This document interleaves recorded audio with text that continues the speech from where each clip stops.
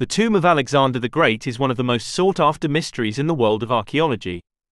The legendary conqueror of the ancient world died in Babylon in 323 BCE, but his final resting place has never been confirmed. Some believe he was buried in Alexandria in Egypt, where he had planned to build a grand mausoleum. Others think he was interred in the temple of Zeus Ammon at Shiva Oasis as he had wished before his death. But while the location of Alexander's tomb remains elusive, the tombs of his family members have been discovered and identified in Greece. In this video, we will explore the fascinating story of how the tombs of Alexander's father, brother and son were finally confirmed after centuries of debate and controversy. Alexander the Great was born in 356 BC in Pella, which was the capital of the Kingdom of Macedon, a Greek state on the northern fringes of the classical world. His father was Philip II, who was a brilliant and ambitious king who transformed Macedon from a backward and divided realm into a powerful and unified empire. His mother was Olympias, who was a princess of Epirus, a neighboring Greek kingdom who claimed descent from the mythical hero Achilles. Alexander had a younger sister known as Cleopatra and several half-siblings from his father's other wives and concubines. This Cleopatra was different from the famous Cleopatra VII, who was the last queen of Egypt and the lover of Julius Caesar and Mark Antony. She existed about 150 years before the other well-known Cleopatra, who was born in 69 BC and died in 30 BC. Philip II had a grand vision of uniting all the Greek city-states under his leadership and launched a campaign against the mighty Persian Empire, which was the archenemy of the Greeks. He achieved the first goal by defeating the combined forces of Athens and Thebes at the Battle of Chersonese in 338 BCE and establishing the League of Corinth, a federation of Greek states loyal to him. He was preparing for the second goal when he was assassinated in 336 BC by one of his bodyguards named Pausanias, during the wedding of his daughter Cleopatra to King Alexander I of Epirus. The motives and circumstances of Philip's murder are still unclear, but some ancient sources suggest that Olympias and her son Alexander were involved in a conspiracy to eliminate Philip and secure the succession. Olympias was known to be a fierce and jealous woman who resented Philip's polygamy and feared for her son's position.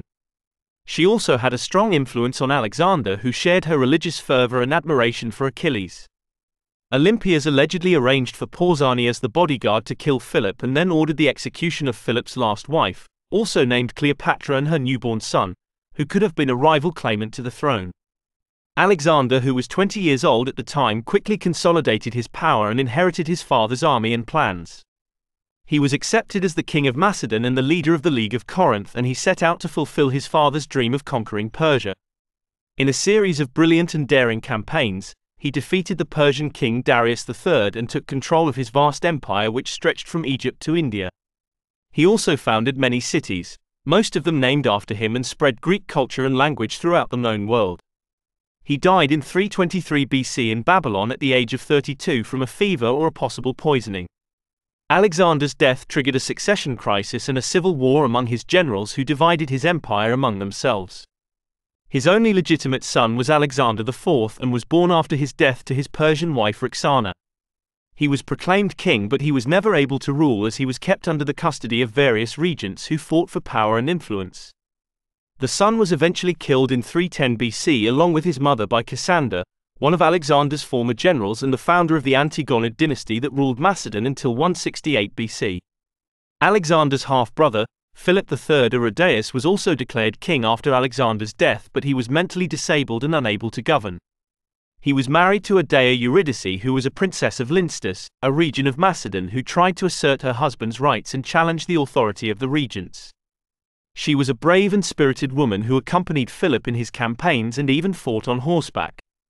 However, she and her husband were captured and killed in 317 BC by Olympias, Alexander the Great's mother, who returned to Macedon from Epirus and tried to restore her grandson Alexander IV's rule. The tombs of these three kings, Philip II, who was Alexander's father and predecessor, Philip III, who was Alexander's half-brother, and Alexander IV, who was Alexander's son and heir, as well as their wives and children, have been the subject of intense debate and controversy for decades. Many scholars and archaeologists have searched for their final resting places, hoping to find clues and evidence about their lives and deaths. The most promising and convincing site is the Great Tumulus of Vergina. It is a massive earthen mound that covers an area of 12,000 square meters and rises to a height of 12 meters. It was built in the 4th century BC as a royal necropolis for the kings of Macedon, the ancient kingdom that Alexander inherited from his father, Philip II. The tumulus contains several tombs, some of which were looted and destroyed in antiquity. The Great Tumulus of Vergina was excavated in 1977 by a team of Greek archaeologists led by Manolis Andronikos, who made a sensational discovery: 4 unlooted tombs dating from the 4th century BC containing rich and exquisite burial goods such as gold and silver vessels, weapons, armor, jewelry and paintings. Andronikos identified one of the tombs, known as Tomb 2, as the tomb of Philip II, who was Alexander's father, based on the presence of a golden larnax, which was a chest that contained the cremated bones of a man adorned with a gold wreath of oak leaves and acorns, which was the symbol of the Macedonian kings. He also found a golden larnax with the bones of a woman, possibly Philip's last wife Cleopatra, and a golden urn with the bones of a newborn child in the antechamber of the tomb.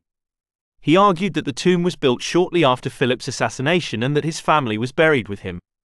Andronikos also identified another tomb known as Tomb 3 as the tomb of Alexander IV, who was Alexander the Great's son, based on the presence of a silver urn with the bones of a young man and a gold wreath of myrtle, the symbol of the Argead dynasty, which was the royal house of Macedon.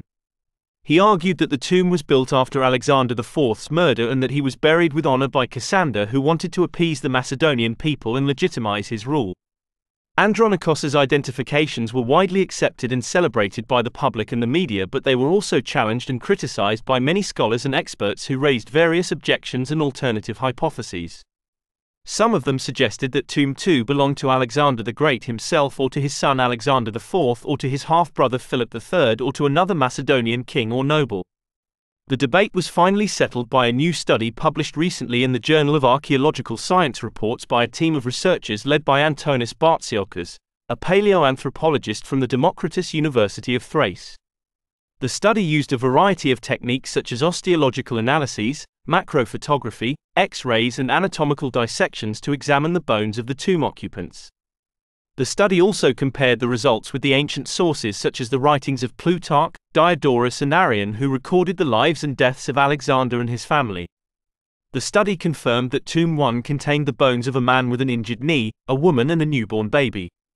The man was identified as Philip II, the father of Alexander the Great, who was known to have a limp after being wounded by an enemy arrow. The woman was identified as Cleopatra, the last wife of Philip II. The baby was identified as the son of Philip and Cleopatra, who was also killed by Olympias. The study also confirmed that Tomb 2 contained the bones of a man and a woman who showed signs of excessive horseback riding. The man was identified as Philip III, the half-brother of Alexander who became king after Alexander's death, but was mentally impaired. The woman was identified as Adeia Eurydice, the wife of Philip III, who was a warrior princess and a rival of Olympias. The study also confirmed that Tomb 3 contained the bones of a young man who died while young. The man was identified as Alexander IV, the son of Alexander the Great and his Persian wife Roxana. However, the exact location and the fate of Alexander the Great's body remain unknown. The discovery of the tombs of his family in Vergina has revealed more details on the history and culture of the Macedonian dynasty and has resolved a long-standing debate. But the quest for the tomb of the great conqueror continues, and perhaps one day, we will find the final resting place of the man who changed the world.